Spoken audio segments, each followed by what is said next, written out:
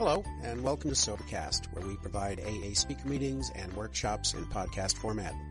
We're an ad-free podcast, and if you enjoy listening, please help us be self-supporting by visiting Sobercast.com, look for the donate link, and drop $1 or $2 into our virtual basket. We hope you enjoy the podcast. Have a great day. So I just got 2 years of sobriety. Well, I guess not just, it was a month ago.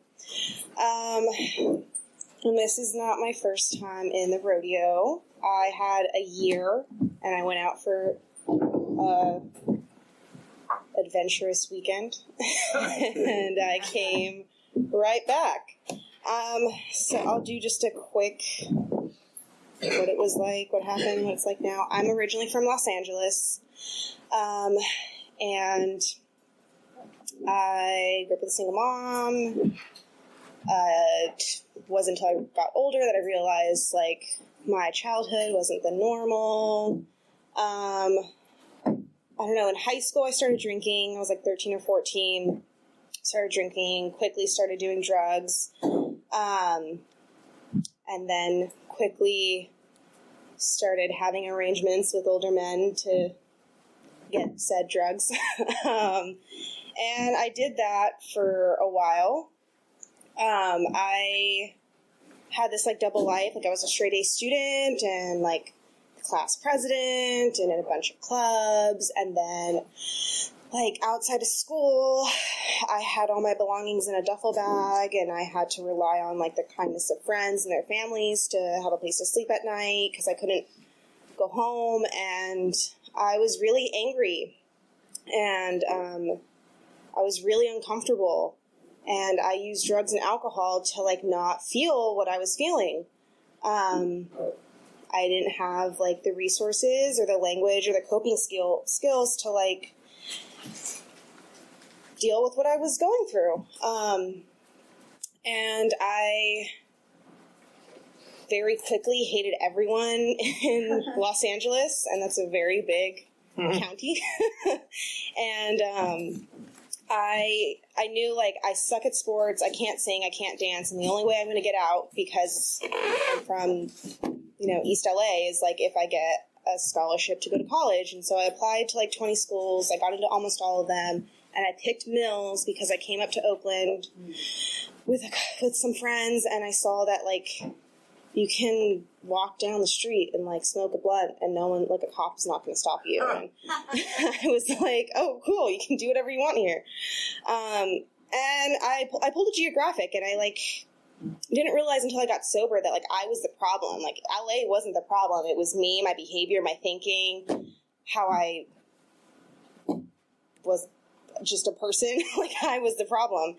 And it was a quick downfall. Once I moved up here, I wasn't failing any of my classes yet, but I wasn't getting good grades like I was used to. I was hanging out with the street kids over on Telegraph and People's Park, and I, was doing sex work, and I think sex work can be a great occupation if that's what you want, but I was not being safe about it. I did not know about the various resources that could have really helped me.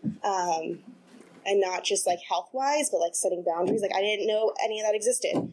So I was putting myself in very dangerous situations. And my wake-up call was I was sexually assaulted, and it went on for 3 weeks, every single day. And I couldn't talk to anyone about it because I thought that if I did, I couldn't, I would die. And that made me realize that if I kept living the lifestyle I was living, I would one day get in the wrong car with the wrong guy, and my mom would get a phone call saying we found your daughter's body. And I didn't want that to happen. And I was 5150'd. An AA meeting, went to the psych ward, and I don't know, I just heard the message of AA. I went up to the guy after the meeting, and I asked him for numbers of women who could help me, and he gave me a few numbers. And when I left the psych ward, I called one of the women, and she took me to a meeting, and it was an old-timers step work meeting. And I was like so self-absorbed. I thought everyone was like talking at me. Like they were working on the 5th step, and I was like, oh my God, everyone knows all the terrible things I've done. Like that's why they picked this step, not because it's an order, because they knew I was coming. And I was even so dramatic, like I left the meeting and found like a dark hallway to like cry in and like hate myself. And I eventually got sober. Like a few months later, I like got sober, went to meetings, did the steps, got a sponsor, got friends, and, you know, you're going to have a lot of women, if you're a woman, you're going to have a lot of other women tell you, like, be careful with the dudes here. And that's for a reason. You know, like, we are sick alcoholics, like all of us, regardless of gender, race, sexual orientation. Like, we have defects of character that we really need to work on. And relationships are great ways to, like, see yours and other people's. And I found myself in this relationship that I felt like I couldn't get out of. And I was miserable, and we were terrible to each other, and I felt stuck, and I was doing sex work to support us, and every morning I woke up and I felt like I couldn't breathe, and I felt like I didn't have a say in anything or choice. Like, it was just suffocating. And so I had this trip to LA planned, and I was going to go down for a week, and my friend, who's another woman in these rooms, was also going to be there, and we were going to drive back together. And I remember I woke up the day I relapsed, and I was like, I know what will get me out of this relationship. Instead of being like an adult and being like, hey, I don't want to be with you, I'm going to move out. No, I was like, I know what will get me out of this relationship that will still make me look like a victim in some minuscule way. And like, I don't have to have that awkward conversation. And that was, if I get plastered and do like any drug handed to me and don't know like if I slept with someone or not, like I have no idea what happened, then he'd break up with me. And that's exactly what I did. And I remember like after a 2-day bender, I woke up to like all of these missed calls and text messages, and was just like, fuck. This is going to be terrible to go back to. And if I didn't have that ride set up, I don't know if I would have came back to Oakland when I did. I honestly think I would have stayed in LA longer, and I don't know what would have happened to me. I came back, and I had a secretariat meeting, and that sucked. Like, raise my hand as a newcomer when I'm at the front. It was a pretty humbling experience, and minutes. And I didn't have a place to live. It was just like me and my cat, like, and a duffel bag. Like, I felt like I was back in high school. But so many women in these rooms, like, let me sleep on their couch for like 2 weeks, a month, you know, until I can move back into the dorms. And if it wasn't for their kindness and their love and support, like, I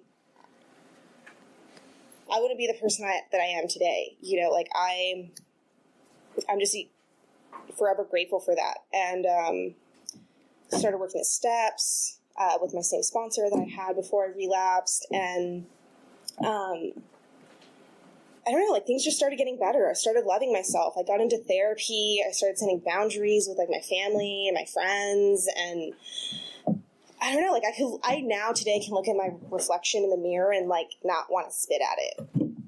And I can talk about my past and have compassion for that person that I was.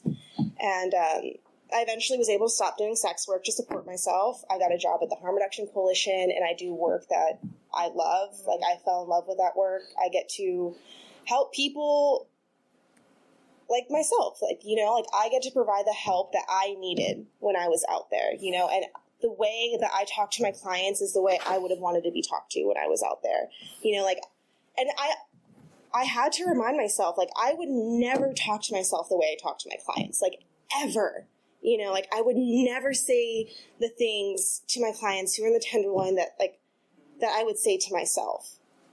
And, And so I've just been practicing like a lot of love and compassion for my past self. You know, like I feel like it's really easy to be like, oh, I was a terrible person. I was just a fucking junkie. And like, that's not helpful.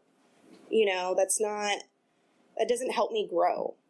That just tears me down. And I took a little leave of absence from AA for a while. I wasn't really going to a lot of meetings. I wasn't doing step work, and things didn't get terrible. I was just like complacent. I started to feel stuck again. You know, I didn't feel like I was going to drink or use. I just was bored. And I was like, I think I should start going back. And so I have been. I've been going to about 4 meetings a week. I've been working the steps with my sponsor again.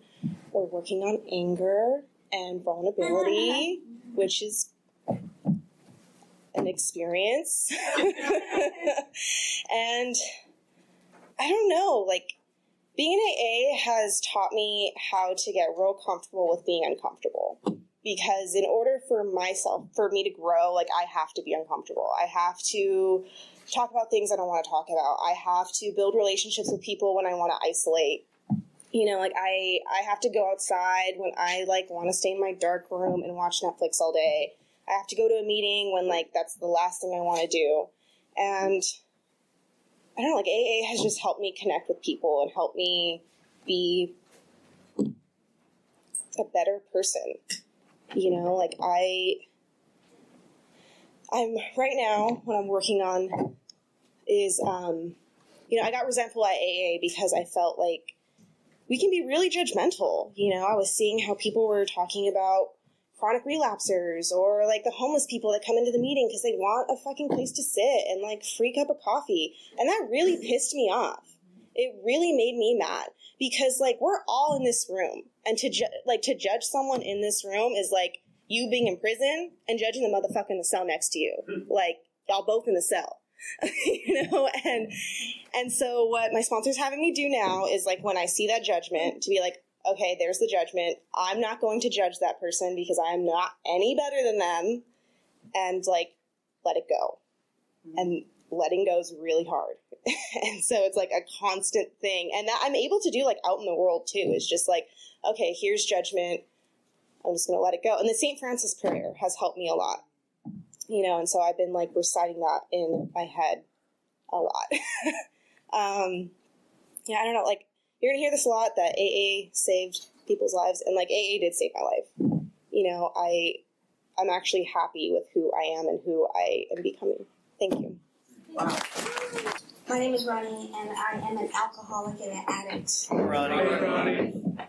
When the secretary talked about going around the room and introducing yourselves, and everybody said that they're an alcoholic, I thought to myself, well, maybe I shouldn't say that I'm also an addict. However, my sobriety date and my clean date is May 28th, 1986. One day at a time. I hit my first treatment center. When I hit my first treatment center, probably, I don't know, I think my son was a year old when I hit my first treatment center. And I was told at that treatment center that alcoholics and addicts, or addicts and alcoholics, should go to AA. And they also talk about how AA meetings, we don't talk too much about drugs, and at Narcotics Anonymous meetings, we don't talk too much about alcohol. However, I was 12-stepped into this program by a retired prison warden who helped me raise my sons when I was sober, and he told me that regardless if it's an AA meeting or an Alcoholics Anonymous meeting, we're all on the same page to stay sober one day at a time. And it doesn't matter. And so that when I go to an Alcoholics Anonymous meeting and I talk about my addiction to narcotics, I feel comfortable. I mean, I don't talk too long about it, but it's a major part of my story. I started drinking probably when I was 14 or 15. And, to me, it was like, that's what my family did. I was raised in a Latin home, staunch Catholic parents, and I had 7 brothers and 6 sisters, and everybody drank, and I was one of the youngest ones at that time, and it wasn't unnatural or it wasn't abnormal for me to walk into my parents' living room or the kitchen or the dining room, and there was a bottle of whiskey. My father had no matter where we lived, he had a basement, and a basement underneath the basement, and he called it his bomb shelter, okay? And in that shelter, I noticed that there was always bottles of whiskey down there, besides other things like firearms and ammunition. And he had the firearms and that locked up and the ammunition hidden. So there was a lot of kids and cousins. I mean, Latin families, we have a lot of cousins. So he always had the ammunition hidden. And the reason that I bring that up is to just give you a little background about where I came from. Our stories disclose in a general way what it used to be like, what happened, and what we are like now. And since my son asked me to come tonight and share, and I asked him how long I was going to talk, and he said he thought maybe 30 or 40 minutes, and so that throws out our stories disclosed in a general way. I have to go a little bit. I have to go a little bit fucking deeper, so I'm going to do that.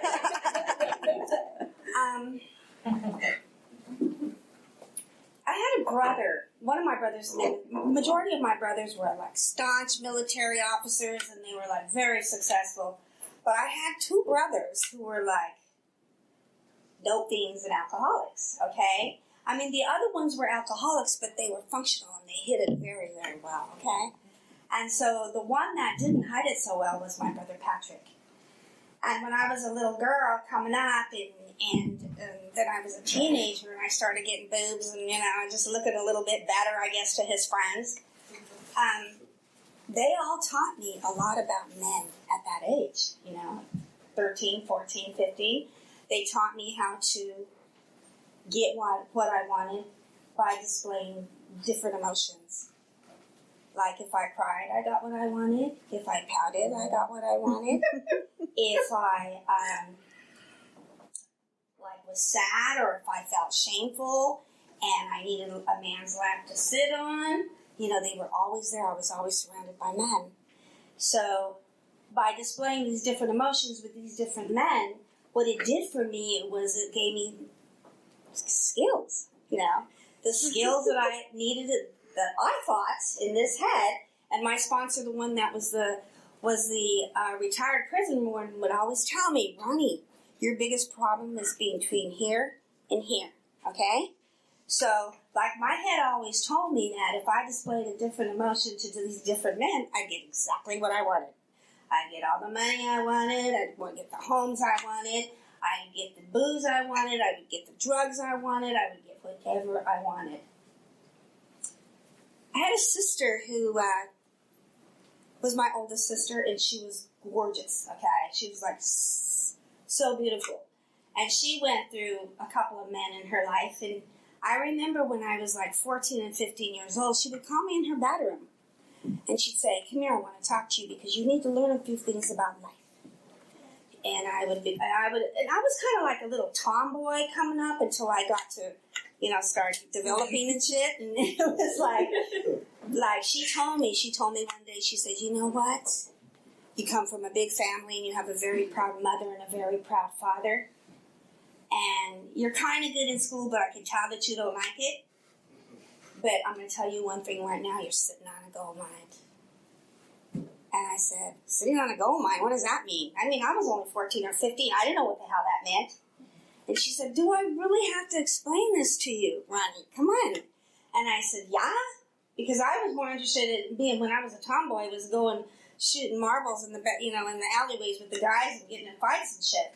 And so what she told me was, she said, you're sitting on a gold mine and you don't even know it. And when you come and talk to me in another year, I'll show you how.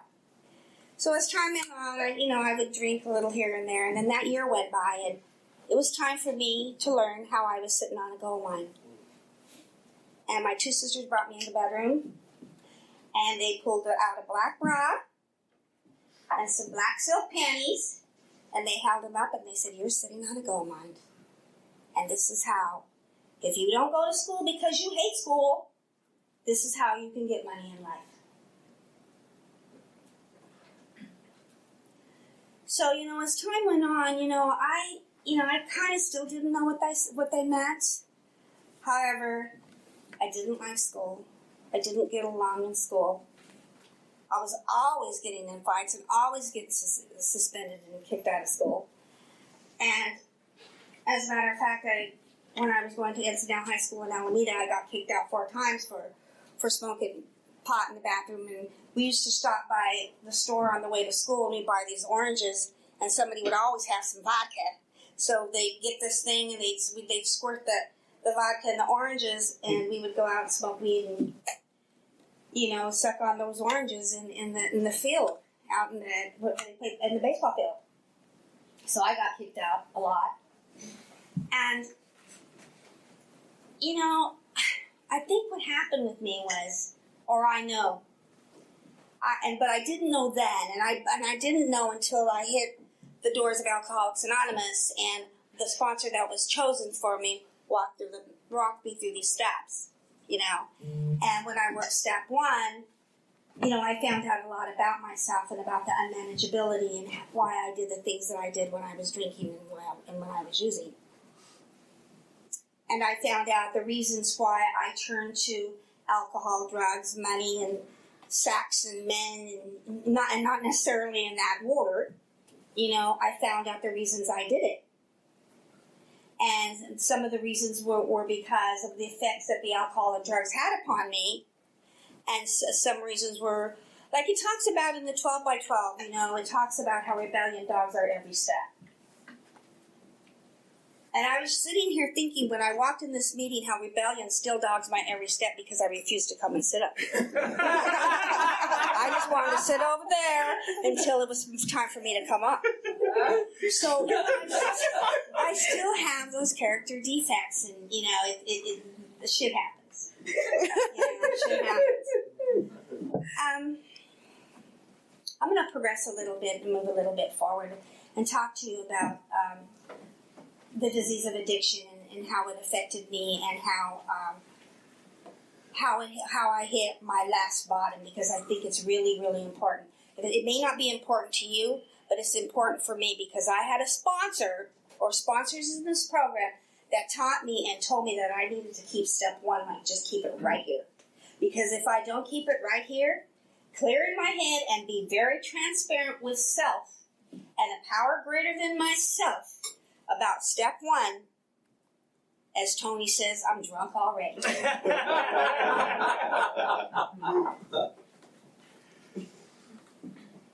My addiction to drug, alcohol, and to narcotics. I had a torrid affair. And I'm not going to say that it was all bad, because it wasn't bad. A lot of it was a lot of fun, and I ran, and I did it the way that I wanted to do it. I was totally in self-will, and I loved every freaking minute. And I don't think that for 1 minute, and I'm not even going to deny and look at myself and lie to myself and tell myself that, yes, Roni, you wanted to get clean and sober. Okay? Because Roni didn't want to get clean and sober. Roni wanted to stay loaded. I had no goals. I thought I had a lot of friends, but you know how that shit is with the friends that are out there. You don't really have friends. You take from them, they take from you, and that's just, it's the cycle of addiction, and that's the way that it is, okay? So, my addiction progressed to the point where I had a $300 a day heroin habit, and I was drinking at least probably a fifth of Jack a day. And I don't know how the hell I did this, because I only weighed like about 80 pounds when I hit my second treatment center. I was at the point where I'm jumping around a lot because this is what I do when I share a bit. It's like I had two sons. One is sitting right over there, and he was a baby, and my oldest son. And I couldn't take care of them. I couldn't take care of Ronnie, so how the hell was I going to take care of them? And I was to the point where I couldn't, I couldn't get up in the morning without picking up the phone and calling the man, or having my 5-year-old son take care of the baby and tell him to go pick up the phone and call my drug dealer because I couldn't get out of bed and I couldn't even get out of bed to pick the little one up to change his diaper and feed him. The 5-year-old had to do that. So those military brothers that I was talking about earlier, they planned an intervention because they loved these boys and they loved me, even though I thought in my head that, I was unlovable. I knew that I had a problem with alcohol and drugs, and I knew that I was totally consumed with that total incomprehensible demoralization that it talks about in the book, and it was gripping me. It was gripping me so bad. I mean, I would take showers and take bubble baths and just to wash off the pitiful and incomprehensible demoralization because I hated myself. I hated what I was doing to me, and I hated what I was doing to those babies. But you could tell an alcoholic and an addict something. You could tell them some things, but you can't tell them much. I wouldn't listen to jack shit, all right? So my brothers came to me and they told me that if I didn't get sober or if I didn't do something about my life, they were going to take those babies. And I was like, yeah, whatever, you know how we do when we're out there. And they threatened me and they threatened me and they threatened me. So there was a family intervention and I went into my first treatment center. And it was at Starting Point in Hayward. And there's a man that comes around the rooms. He mostly goes in between. His name is Michael S. I don't know if y'all know him. He's African American. He's an awesome guy. He was leaving Starting Point too, and I remember that the third night in treatment after they detoxed me, I had to go to a meeting. It was a candlelight meeting, and I went and I stood in the elevator, and he was in there, and man, did he look good. And the first thing that came to my mind was, ooh, a dude, money, drugs. That's what my head was telling me. So I got in the elevator, and I looked at him. I was so skinny, and I was all bleh. Just like, please. And he just looked at me, and I said, do we have to keep coming to these things? This is terrible. And he goes, yep, one day at a time. And from that time frame to today, this is 31 years later, we're the best of friends. And this is how the program of Alcoholics Anonymous works. One day at a time we stay sober. I got out of that treatment center and I was probably dry for about 30 days. And I didn't want to stay sober. So I go to this meeting in Alameda. And it was on Park Street when the meetings were on Park Street. And you had to walk up about 20 or 30 steps to get to the meeting. And I thought, there's too many stairs. I'm not going to do that. I did it about 3 times, 4 times. Maybe I stayed sober 3 months. I don't know. Or dry 3 months. And I said, no, this is not going to work. I go to this concert. I go to this concert with my niece, who's like a teenager, and I'm getting to be I'm his mama, okay? And so I'm at this concert, the Santana concert, and they're smoking weed and they're drinking booze and the blunt comes in front of me and it was like nothing. I just took it. And I went out there for 3 more years. I was out for 3 more years, and everything that happens to an alcoholic woman happened to me. Everything. I thought I was all hips looking cool. Okay, I ran with men. I flew around the country with all these different politicians, but I didn't think I was no hoe. I mean, I wasn't, I was flying around. I wasn't walking the streets. I was in a big jet. I wasn't, walking around being with guys for $20. There's no way. That wasn't happening here. You had to have some greed on you before I even got in that aircraft.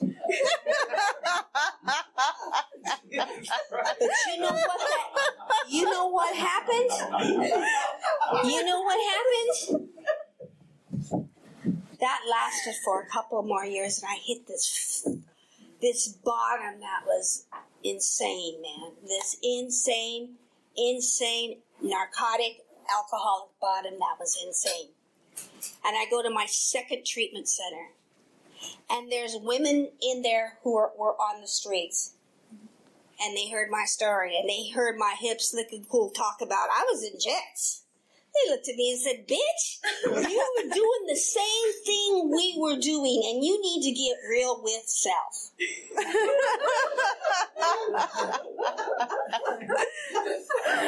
You are no different than we are. And those women were absolutely freaking right. They taught me that I did not have to pick up a drink or a drug one day at a time. They taught me how to walk. They taught me how to walk right because, they taught me how to dress. I used to run around in shit that was all the way up here. I mean, it was a mess. I was a hot mess. I was a total hot mess. And these women taught me how to speak, how to walk, how to interact, how to be a lady. I didn't know anything about being a lady. I loved your story. I didn't know anything about being a lady. And I certainly didn't have any goals. But I kept coming back one day at a time because this retired warden from Boston and his wife took me by my fucking hand and walked me through each and every one of those steps. And they didn't let me just play around with one-word answers. Oh, yeah, I'm Roni and I'm an alcoholic. And that's all I want to talk about. Bullshit. I mean, I had to write. And I had to get into service. Service in prisons, and I had to do all those things. And I've been able to stay sober one day at a time since that time frame. And the biggest part of me, and the biggest part in Alcoholics Anonymous for me, is a power greater than myself. It talks about how we were alcoholic and could not manage our own lives. It talks about how no human power had relieved our alcoholism and how God could and would if he were sought. And that's what I have to do on a daily basis because I do not want to go back to that darkness, to those dark corners of my mind and the negativity and the cycle of addiction. Alcoholics Anonymous and alcohol is a family disease. I have 2 sons who are both, one is dry, but the other is sober today. I have a granddaughter who can't seem to get sober, but she's only 16 years old, and nobody could tell me shit when I was 16. And that's what I have to do when I interact with her. I have to treat her like she's a newcomer. I can't judge her. I can't say, well, man, she needs to get her shit together. I didn't have my shit together when I was 16. I didn't have my shit together for many, many years. I didn't have to get my shit together until he was 3 years old. So when it comes to the newcomers that walk in the doors, especially if they're women, for me, because I'm obviously not going to work with men, because we both know where that gets this girl.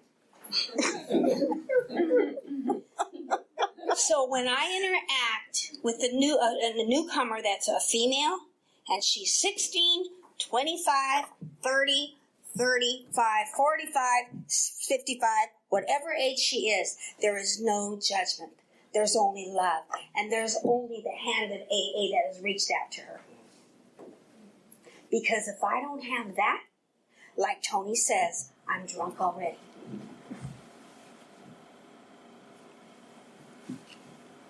I don't know if I've talked too long. I do know this, though. I do know that the 12 by 12 and the Big Book of Alcoholics Anonymous and each and every one of you that are sitting out there, you are a part of me. We are all brothers and sisters on the same page about staying sober one day at a time. Because that's what it is. I mean, I hear people talk in the room, go, well, I have 40 years of sobriety, and I have this, and I have that. Not me, I only have today. And the only reason that I told you that my sobriety date is because that's the way I was trained. When I walked into the room, my sponsor used to say, you start with your sobriety date. And he says, and if you're reluctant to go into that room, you remember that everyone on the other side of that door is an alcoholic just like you. And what that does for me, it puts me on an even playing with y'all. Because all of us are alcoholics, just like when we have that in common.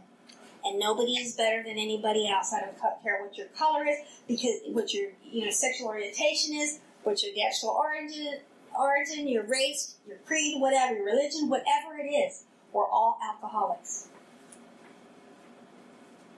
That little yellow card, the I am responsible card. There's one thing that 10 minutes. Okay, there's one I was leaving out. I've had a lot of fun in sobriety. I had been married. Y'all want to guess how many times? Altogether, I've been married 4 times. One time when I was out there and 3 in sobriety. So what does that tell you? Well, I know what it tells me, and I know what it's revealed about me is that I have character defects, and I have to work on them one day at a time. Step 6 is all about separating the boys from the men and the women from the girls, right? Well, when it came to step 6, I was working it, but I guess I wasn't really working it that hard. Because, my marriages and sobriety have all been adventures. They've been experiences, and they've been very learning experiences, okay? My marriage to Jimmy K., he had 2 more years than me, and he passed away 9 years ago. And that shook me like nothing has ever shaken me. My sister Teresa, who was like a mother to me, she passed away, I don't know, it's going to be a year on July 2nd. And when it comes to loss and sobriety, I don't know if I have just become numb or I have accepted the fact that it's a part of life. Because I have a way that I grieve, and then I go to gratitude. Because gratitude for me is appreciating the relationship that I have with that person, and being able to show up for women in recovery who are going through loss themselves, and talking about not picking up that drink no matter what, and to drag my ass to a meeting if I get to that place where I feel like I'm just going to die if I don't have a drink. Alcohol, I don't really think about it that much. I don't dwell on it. When I think about it, it's like I think it all the way through. I think like I was taught. If you come around here enough, and you stick with the winners, and you hang around with a lot of old timers, they'll teach you how to walk through shit, and how to walk through the desire to drink, how to walk through obsession and the compulsion, how to walk and read the doctor's opinion and tear it up and read about the phenomenon of craving. I had a sponsor that had me do an assignment on the doctor's opinion and how many times the phenomenon of craving showed up in that book.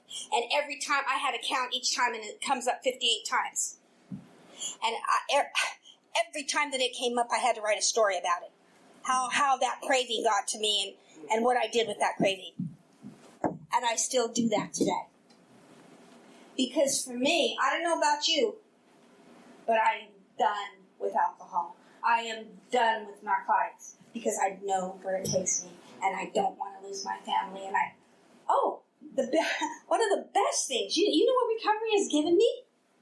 Recovery has given me, when it talks about the promises, recovery has given me a career that far exceeds my wildest dreams and expectations. And this is coming from a little Latin girl that was rebellious to the core, that never wanted to go to school and didn't go to school. I mean, I did a little bit, but not really. And I have a career working for one of a high-profile agency, federal agency, and I'm doing drone oversight for all the airmen out there, or ones that aren't airmen, the remote that have to get a remote pilot certificate to fly a drone. We're doing studies now about that in regards to, because the traffic, they're trying to intercept with aircraft, and it's getting really crazy. And I'm on one of the committees for that. I do pilot deviations, and I do certification for foreign pilots and other types of pilots and commercial pilots, et cetera, et cetera. I'm the second lead for 2017 Fleet Week. Guess how that happened? It didn't happen because of this girl's dreams, wildest dreams and expectations. It happened because I stuck around, and because I have a power greater than myself who is bigger and better than alcohol and narcotics. And I kept coming back one day at a time. And I'm done.